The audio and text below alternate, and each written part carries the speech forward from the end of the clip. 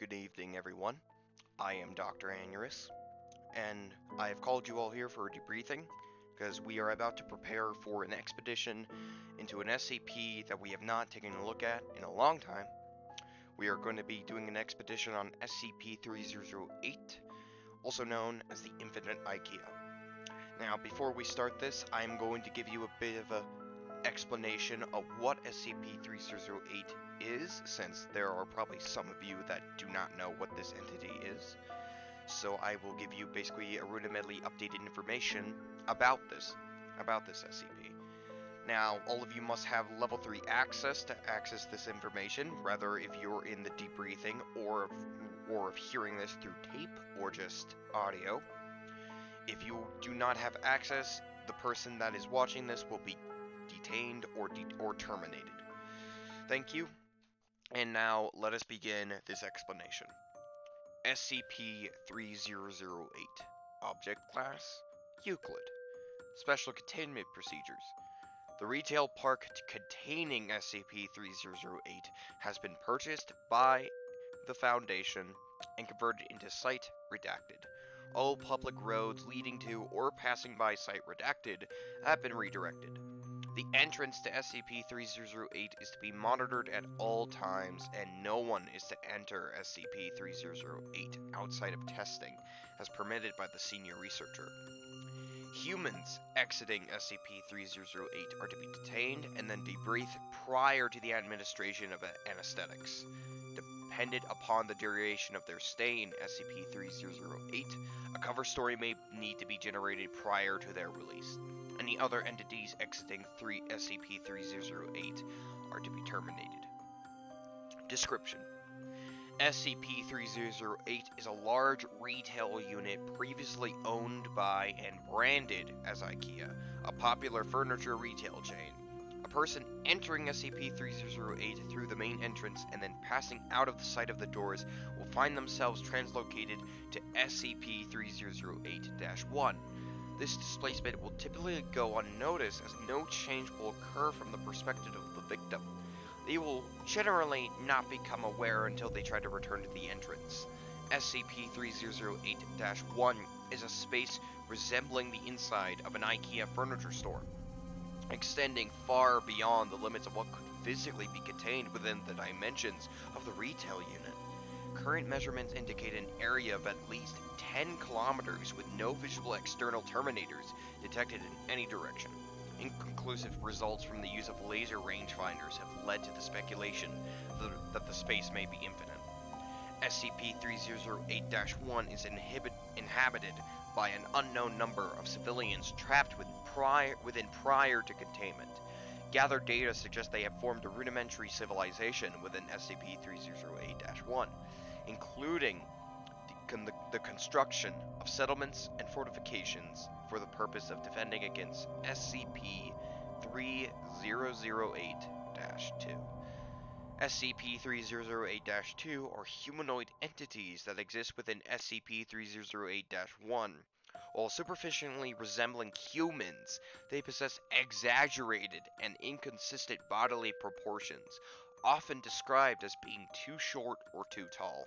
They possess no facial features, and in all observed cases wear a yellow shirt and blue trousers, consistent within the IKEA employee uniform. SCP-3008-1 has a rudimentary day-night cycle, determined by the overhead lighting within the space activating and deactivating at times consistent with the opening and closing times of the original retail store. During the night, instances of SCP-3008-2 will become violent towards all other life forms within SCP-3008-1. During these bouts of violence, they have been heard to vocalize phrases in English that are typically variations of "The store is now closed, please exit the building." Once day begins, SCP-3008-2 instances immediately become passive and begin moving throughout SCP-3008-1.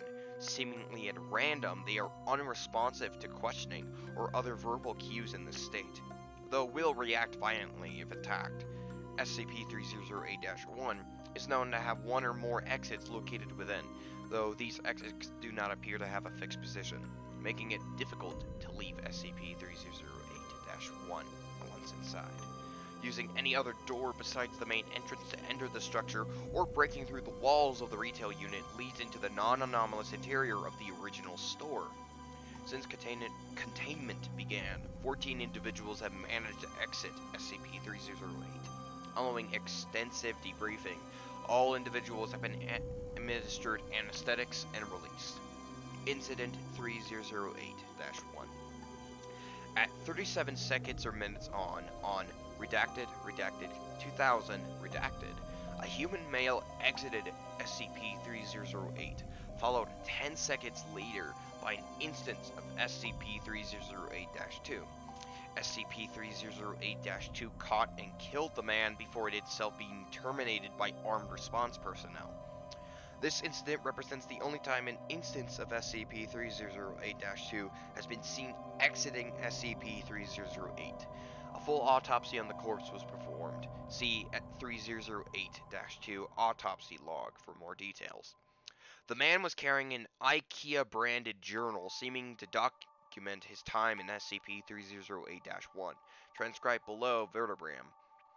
Be advised, what you're about to hear is going to be very gruesome, so be advised this could get deadly. This is, from what we could tell, the journal entry log of the person that was trapped in IKEA. So be prepared. So I'm writing this to document what I can only assume is my sudden descent into insanity. I can't possibly be that bad a navigator, and yet as I write this, I've been trapped in IKEA for 2 days. I haven't seen another person in the entire time I've been here. I thought it was a prank at first. Turn the place into a maze, get all the people out, and see how long it takes me to get lost. Then everyone has a good little laugh. Realize that hasn't been the case. I tried to backtrack. Everything had changed, so I ended up lost. Instead of an exit, it was just a row after row of bookcases. So I'm trapped in IKEA. It sounds like a setup for a bad joke. The lights went out at 10 p.m. Nearly gave me a fucking heart attack. That loud electrical thunk sound and then pitch blackness. The place is full of beds though, and my phone has a torch on it. But no damn signal. Spent most of the next day trying to find my way out with no luck. Did find a restaurant serving those meatballs though, so at least I won't starve. That's probably the punchline to that joke. Anyway, they were still warm and fresh, but I haven't seen anyone around who could have cooked them. Made my way back to the beds before the lights cut out again, since it's too dark to search them off. It's 9:10 a.m. now. The lights came back a little while ago. I'm sure I've searched the entire area around where I came in now, and the exit obviously isn't here. So I'm gonna pick a direction and hope for the best. Day 3 of my magical IKEA mystery adventure. If I wasn't sure that there was something seriously weird about this place before, I am now. Walked for 3 hours in more or less straight line. Insert IKEA joke here. Before I came across a ladder next to one of those huge stock shelves they have here. Climbed up to get my bearings, and it looks like this place just stretches on forever. Like that scene from The Lion King, except instead of trees and grass, it was all shelves and tables and crap. I did see a person moving not too far away though, so I headed over. Thought it was a staff member at first that was wearing the uniform. And hell, maybe it was. Maybe freakish 7-foot-tall monsters with long arms, short legs, and no faces are just the kind of thing they want working at Super IKEA. Damn thing completely ignored me though. And with no eyes or ears, I can't even be sure it knew I was there. Thought about shoving it or something to get its attention, but its hands were big enough to crush a watermelon, so I decided against it. It was just kept moving along, and eventually I lost sight of it, so I decided to carry on with the way I was going. Anyway, no comfy bed for me tonight. Looks like I've entered the probably hard and pointy table section of the store.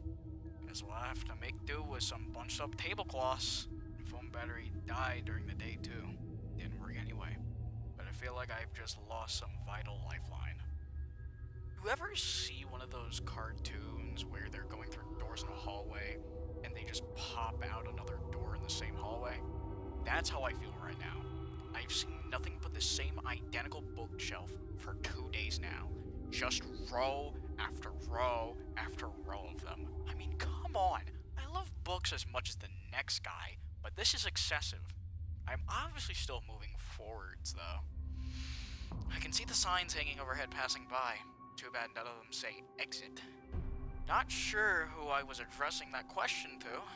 Let's just say it was practice for the autobiography I'm going to write when I get out of here. I'll call it my perfectly normal trip to a regular old IKEA. If I ever get out. Finally, found some other people. Yeah, it turns out I'm not the only poor bastard trapped in here. Lucky for me, I guess. My 6th night here. 2 of those staff things came at me in the dark. Different from the first one I saw, but still messed up. Heard them coming. They were saying that the store was closed and I had to leave the building. All nice and polite like. I'm not sure which part of that was weirder. That they don't have mouths or they were apparently trying to kill me while they were saying it. Came at me like rabid dogs. So I legged it, sprinting through IKEA in the dark like a fucking madman. I saw when I cleared another stand of those giant stock shelves, all lit up with torches and floodlights. They built a whole town here. Got a massive wall built out of shelves and beds and tables and whatever else. I swear to God, it was the most beautiful thing I've ever seen. Anyway, I guess they saw me coming, or they heard my girlish, manly bellows of fear. Because they had a gate open and 2 people were there waving me in. Heard the staff thing slam into the gate behind me after it closed, still politely informing us that the store was now closed. They wandered off eventually, though. They call the town Exchange, because it's the sign hanging from the ceiling directly above it. Exchange and returns, all lit up against the night using lights they found plugged into power lines. And there are beds and food and people, over 50 wonderful people with regular-sized limbs and a full set of facial features. It's now my 7th night here, and the first one not to spend darkness. A full week living in IKEA. There's probably a TV show in that somewhere. Now that I'm around other people, I'm starting to feel more normal. Maybe normal isn't the word, but after a week with the only sound of my own footsteps for company, I was becoming increasingly sure that I just gone nuts. That I was tied up in some padded room somewhere, banging my head against the wall. But no, I feel quite sane now, thank you very much. Apparently there are other towns out there. Some with more people, some with less. I find that fairly mind-boggling. How can that many people go missing with no one noticing? Surely someone would have noticed that everyone who goes to IKEA seems to fucking vanish. Or maybe it's not everyone. Maybe we're just the lucky ones. The people here who just call those staff monster things the staff. Apparently they're fine during the day, minding their own business, walking the aisles. As soon as those lights go out though, they go fucking bonkers. So during the day people go out to find food, water, whatever else they need. Apparently there are restaurants and shops around that randomly get restocked. No one knows how. Maybe the staff do it. Apparently they aren't very good at their jobs though, because the restocking sometimes takes a while. Which means the food needs to be rationed. Maybe if they weren't so busy chasing around people in the dark, they'd get more done. But anyway, when the night comes around, staff goes nuts and everyone holds up in the walls. Apparently it's the same everywhere else in this place, whatever this place is. Your IKEA, from whence all other IKEA sprang. Or maybe we're all just still in some regular old IKEA, and this is all just some fever dream brought on by mind-numbing boredom. Who knows? Been here for 10 days now.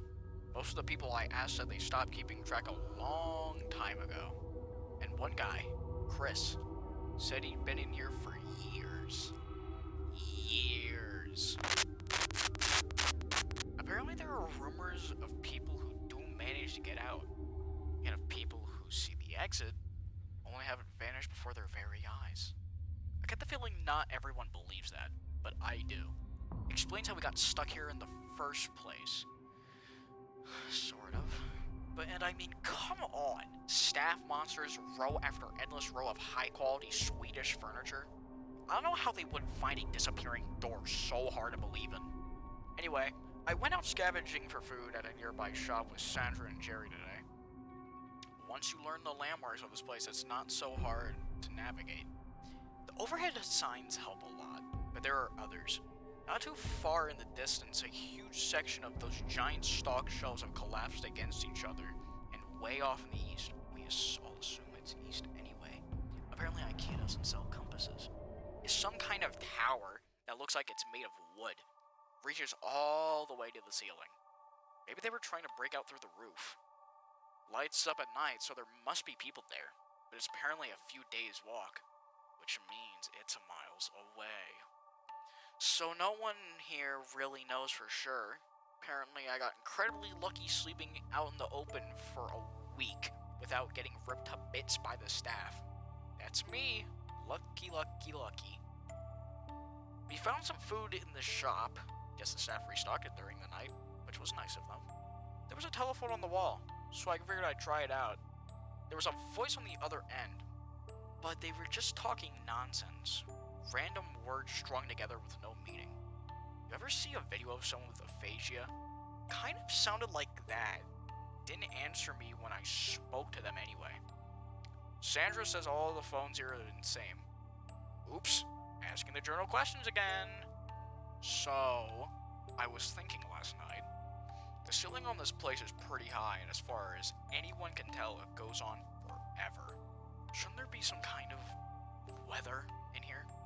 I'm sure I read about some NASA building that was so big it had its own weather patterns, with clouds and stuff. This place is definitely bigger than that. But now that I think about it, I'm sure I've never felt so much as a temperature change in here. I'll add it to the grand list of weird bullshit. The staff attacked the exchange last night. Must have been 20 or 30 of them, all just asking us to leave the storm as calm as you like, while trying to smash down the walls with their bare hands. Apparently this happens pretty regularly, so everyone is just prepared for it. Knives from the restaurants, lawnmower blades made into hatchets, a fire axe. One guy, Wasm, even made a functional crossbow. Anyway, the walls have holes in them, which I hadn't noticed before, specifically so we can stab out the staff when they attack. Took a couple of them down myself. They don't seem to bleed, which is weird, but they go down as easy as a regular person once you start sticking holes in them. We had to haul the bodies away in the morning. Apparently the dead ones will attract more during the night. So we had to get them away from the exchange. We had a couple of those trolley things they use to move boxes around, so we loaded them up and took them over to the pickup. Apparently, people just name everything in here after whatever sign is hanging overhead. Pickup was grisly.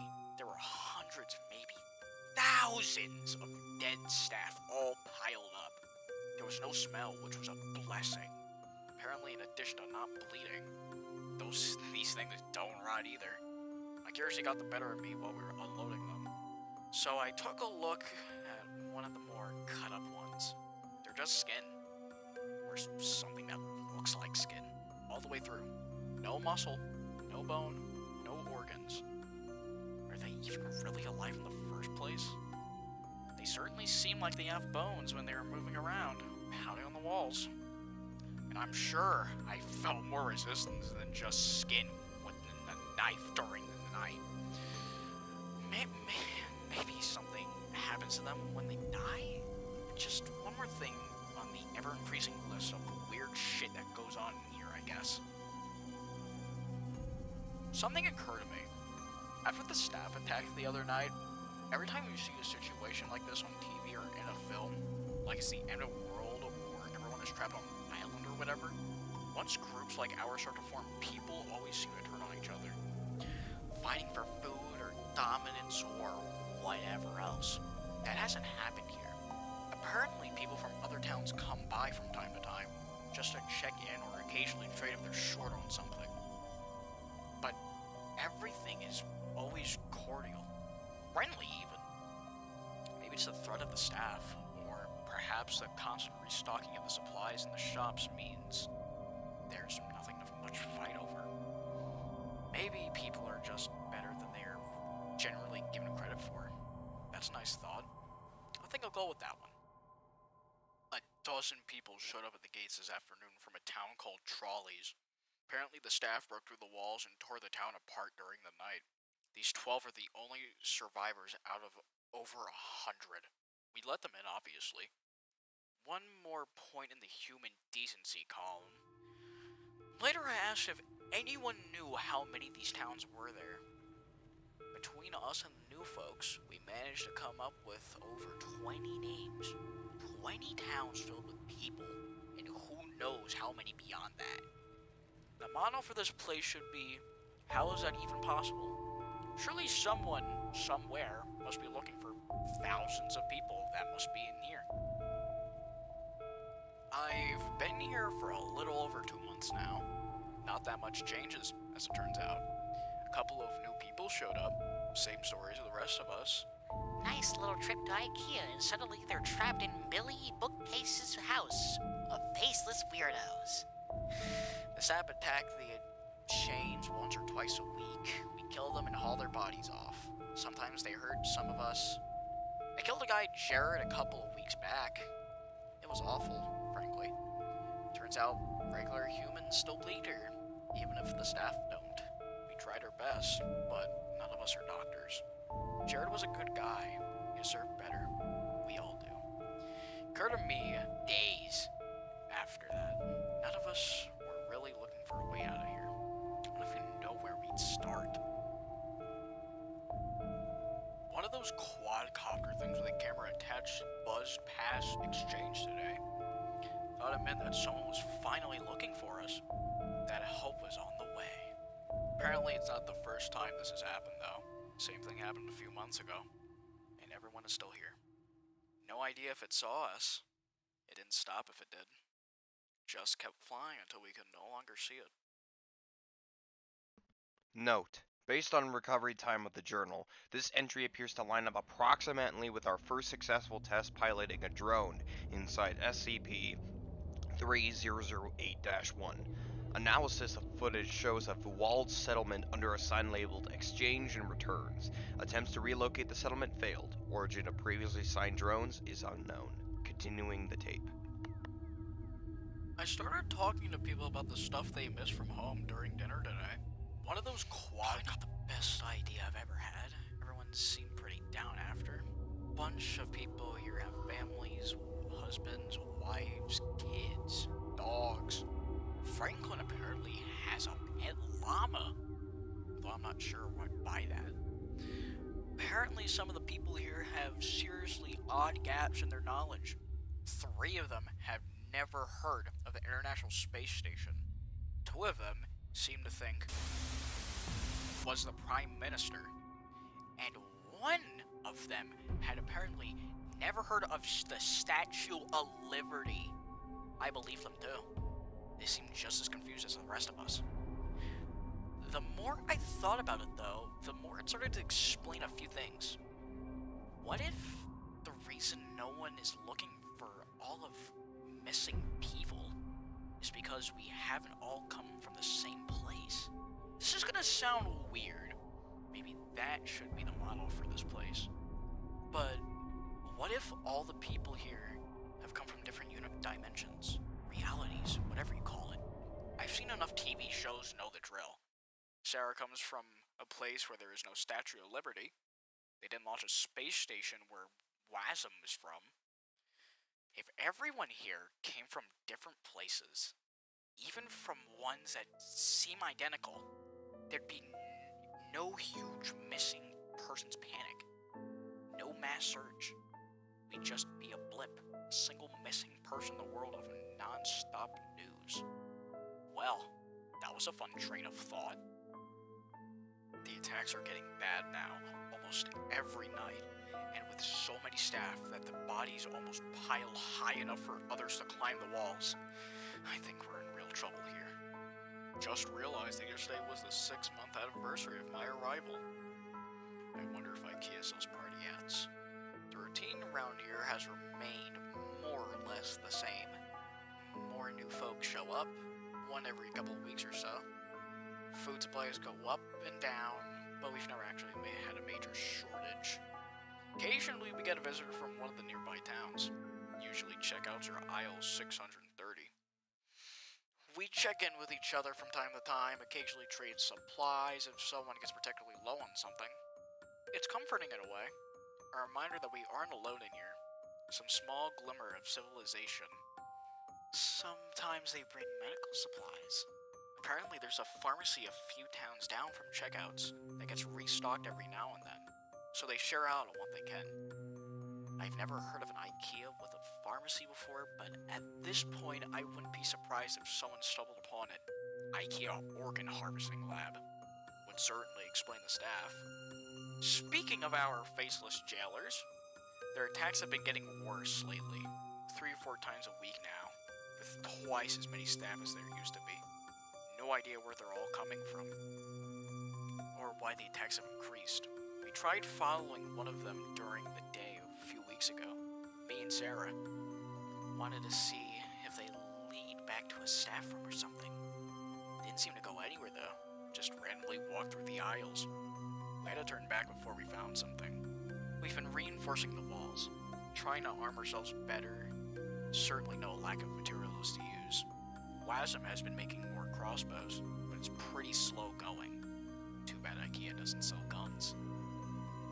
Exchanges. I think exchange is done. We got hit pretty bad last night. Not many casualties, but the wall was wrecked. We finally figured out why the attacks have been escalating too. A box of supplies had a chunk of one of them in there. No idea how it happened, but apparently a piece of one will draw them as well as a full body. Too late now in any case. There's too many bodies for us to haul away. And still have time to fix the wall before night. Candace has called a meeting. I suspect there will be a talk of abandoning exchange. Maybe trying to get shelter at checkouts or something. It's already getting late though. I don't think we'll have time to make it. Maybe some of us will. It was fine for that first week out in the dark after all. But then, how often can I keep getting lucky? I'm only writing this for a sense of closure, I guess. For me, or for anyone who finds this. If this is the final entry here, I hope whoever is reading this is doing so from outside of this place. My biggest fear? If I do die tonight, I'll just wake up here again in the morning. Note, this is the last entry. It is assumed that while attempting to reach the checkout settlement, he was separated from the rest of his group by a pursuing SCP-3008-2 instance, and happened upon the exit. This concludes the briefing of SCP-3008. Now, to give you a rudimentary recap, it seems that SCP-3008 is a transdimensional IKEA with an infinite amount of space. There seems to be no limit within the space or how it's possible. It seems that on a weird camouflage effect, the IKEA camouflages his effect from her glance until people enter the supposed unit. And from the looks of it, because of its transdimensional space, that makes it all more dangerous. Apparently, SCP-3008-2 is also dangerous. They seem to be passive in the quote-unquote day cycles, but during night, they tend to be, well, aggressive. But even then, because of these abnormalities and the amount of people living in this other dimension, this gives this specimen an object class of Euclid. So because of that, I want you all to get prepared. This concludes the briefing. I want you all to get prepared for the expedition so we can see what lies beyond this IKEA, and make sure you all will get your weapons ready. We have no idea what we're preparing for. But even then, this concludes the briefing. I am Dr. Anyerus, and I hope to see you all soon for another briefing or another history lesson. I don't know. Anyways, again, this is Dr. Anyerus, and I bid you all farewell.